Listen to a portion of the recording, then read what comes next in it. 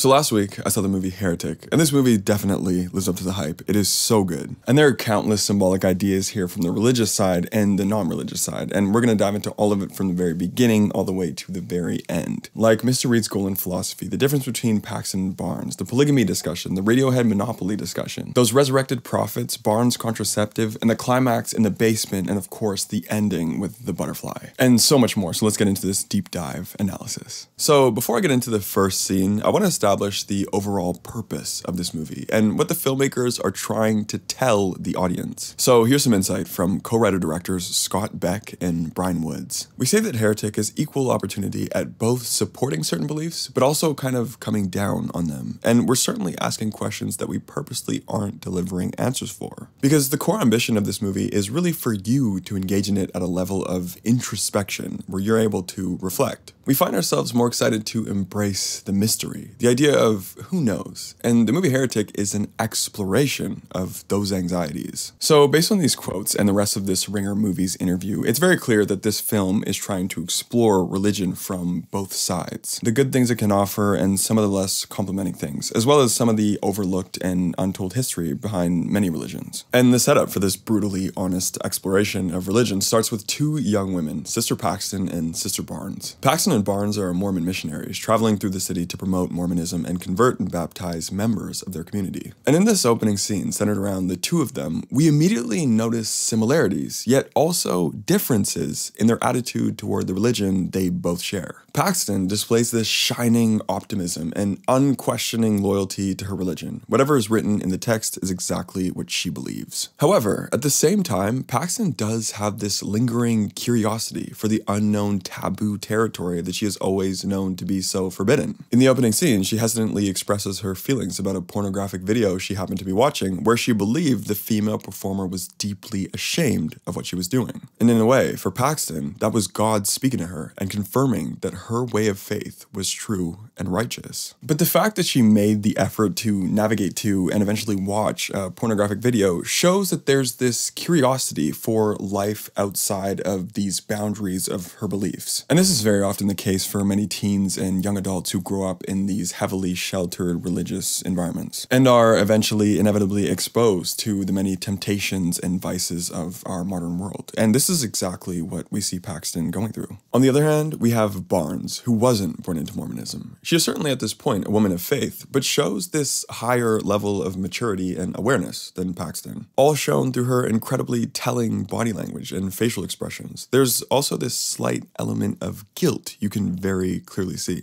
It's as if she has already experienced some of this forbidden territory that Paxton is so curious or shameful about and has to play dumb a little. For example, having some insight into the different condom sizes that Paxton is asking about, but claiming she only knows because her sister who is married has told her. And of course, we'll find out the reason for this guilt later on in the movie and later on in this video. But while Paxton and Barnes are very different in many ways, they're both very clearly on the same side of this religious philosophical commentary. And on the other side of this religious philosophical commentary in the film is Mr. Reed. Mr. Reed, as we learn in the film, is this psychopathic man who has studied countless religions, all as part of his goal to figure out the one true religion, or if there even is a true religion at all. Reed invites Paxton and Barnes into his house to be test subjects for his experiment of their faith and to prove the truth of his rigorous research and final conclusion. And when Beck and Woods are asked about Mr. Reed's philosophy and motivation, they say he's testing his hypothesis. He spent his entire life studying religion, and he has a theory that he's testing on this night.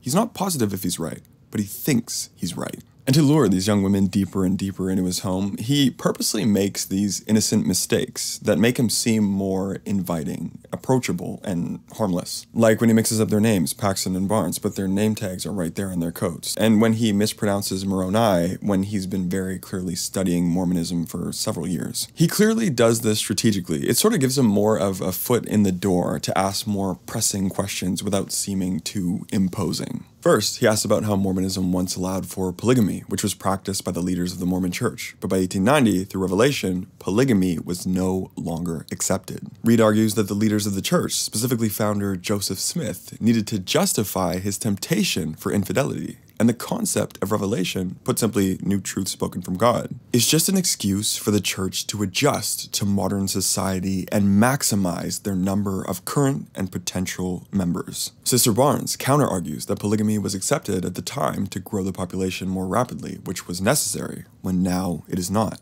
And immediately, I love the little detail that Barnes is always the one to have a rebuttal, while Paxton often stays very quiet when it comes to having a counterargument. It very subtly highlights that Paxton, being born into her religion and being so undyingly loyal, has never openly questioned her own beliefs and really challenged herself. Barnes, on the other hand, has likely asked herself these questions, so when Reed has a challenging point, Barnes has a response. It's one of my favorite details in the movie. And I think it serves as an explanation for why Barnes has been able to convert more people than Paxton. Barnes claims she has converted about 8 or 9 people, while Paxton admits she has converted 0. Barnes has a broader understanding of her religion, so she can provide more comprehensive guidance for people who are truly curious and interested. And while Reed does seem more well-read and convincing than Paxton and Barnes, not everything he's saying is completely factual or accurate. He does often heavily theorize and state speculation as fact, and this is why he needs the girls in his home so badly. He needs them for further testing of his hypothesis, which for now is just hypothesis. Beck and Woods actually highlight how they don't want Reed to be perfect, and they particularly wanted to base him off of common public figures like Jordan Peterson, who may sometimes appear more sure and intelligent than they may actually be. Mr. Reed is someone who is capable of generating word salad that sounds really thoughtful and intelligent, but maybe upon reflection, it's a little hollow. He was an amalgamation of a lot of these different figures. One example of this is when Reed says, "With great power comes great responsibility,"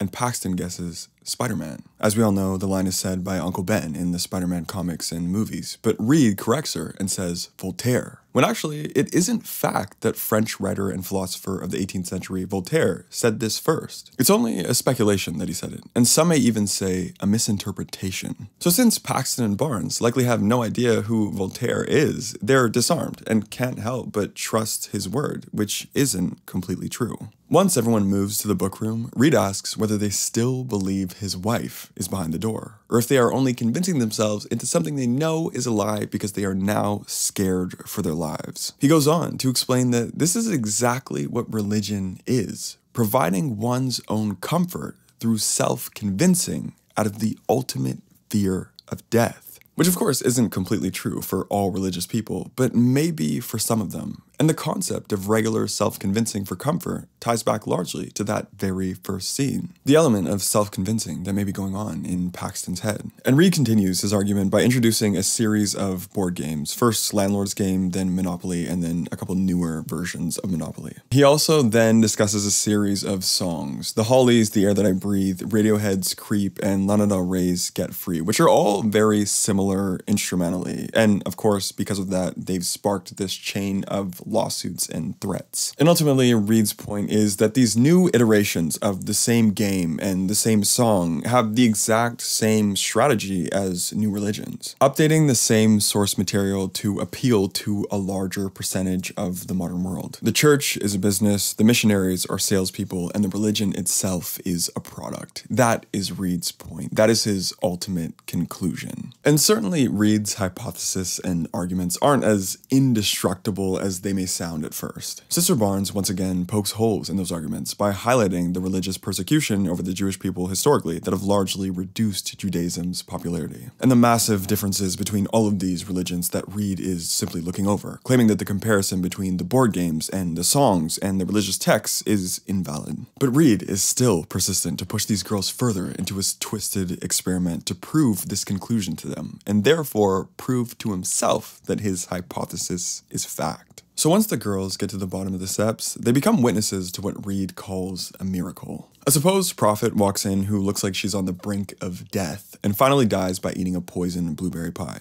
Moments later, when the girls come back down the stairs, that woman is alive again, describing what she's seen, blinding white lights, clouds but not in heaven, and coming to the conclusion that it isn't real. which is an idea that I'll come back to very shortly. And very soon, Barnes is killed by Reed, where he reveals that she has had a contraceptive implant that she would of course be shamed for by her church and has been keeping a secret. And of course, that is the element of guilt that we've been seeing in her body language since the very beginning of the film. That's what she's been concerned about. And here, Reed claims that the contraceptive implant is a chip and Barnes is an android. And I'm sure he's saying this as a test for Paxton to see how willing she is to buy into a lie for her own personal comfort. It's also, of course, a mockery from Reed toward Paxton, because ultimately Reed's philosophy about this whole thing is that buying into a lie like this for comfort is the whole idea of being religious. And here, Paxton responds by admitting that it's a contraceptive implant. And at this moment, we get to see this sudden character shift within Paxton, where she has now become a lot more willing to admit to the criticisms over religion that Reed makes, yet also at the same time is becoming a lot more willing to provide a counter-argument to those criticisms. It's like this moment of growth and clarity for Paxton, this detachment from blind faith while still being wholly, completely religious. She explains how what the resurrected prophet said is true to those who approach death, but her mentioning it isn't real is off the script she was following because that prophet is only an actor. And Paxton suspects Reed has multiple so-called prophets to perform a trick to make it look like one is being resurrected. When Paxton finds the basement with the other dead and alive prophets, she realizes Reed is keeping them in prison to perform this trick to the next guest, and these prophets are only missionaries who have visited the house before her. And finally, Paxton realizes and Reed admits that this whole night was orchestrated by Reed for Paxton to end up in the exact positions she's in the exact circumstances she's in. And by orchestrating this, Reed is claiming that religion is all about control. And for someone as religiously conditioned as Paxton, Reed is claiming that she is vulnerable enough for him to specifically and perfectly manipulate her into any particular situation. This is why Reed accidentally switching the bike lock keys was not a mistake. He actually purposely moved the bike lock key from Barnes' coat to Paxton's coat because he knew that Paxton would be the one at the bottom of the basement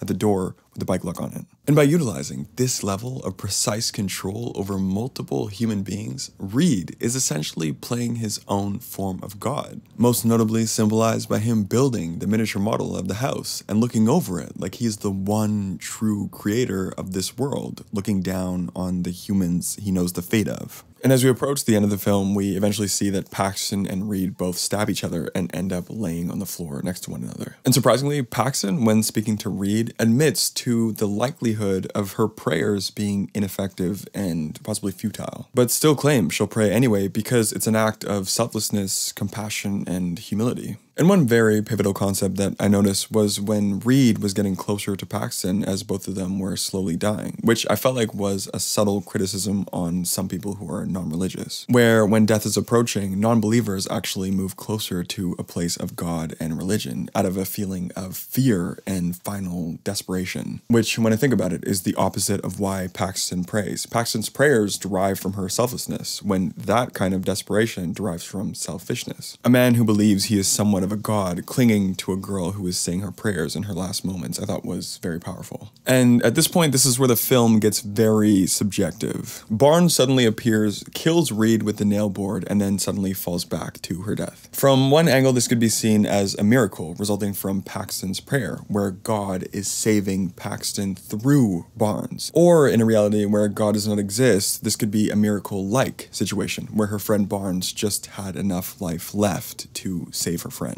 And from this sequence on, the whole rest of the film exists through this subjective lens, where from one angle you can see it in a world where God exists, and from the other angle you can see it in a world where God doesn't exist, and it's completely up to you. And when Paxton examines the model of the house, she figures out an escape, and in the final shot, Paxton sees a butterfly land on her finger, a possible touch from Sister Barnes, just as Paxton described she would want to be reincarnated. But then, the butterfly appearing non-existent in the final shot of the film, offering a variety of possibilities, where one, Paxton survives and is receiving a loving message from her friend in a new life form. Or Paxton survives and is only imagining her friend in a new life form. Or Paxton is dying in the basement and rising to this true concept of heaven. Or Paxton is dying in the basement and only dreaming of this concept of heaven in her last moments. And while there are multiple interpretations, they all unite to deliver one message. Whether this delicate creature is a true blessing from the angel of Barnes above, or simply a figment of Paxton's religious imagination, mere belief can spark hope, strengthen our love, and lift us up out of our lowest of moments. All right, that's my analysis. I would love to discuss any of your thoughts and answer any of your remaining questions. Just let me know in the comments below. Thank you so much for watching, and see you later.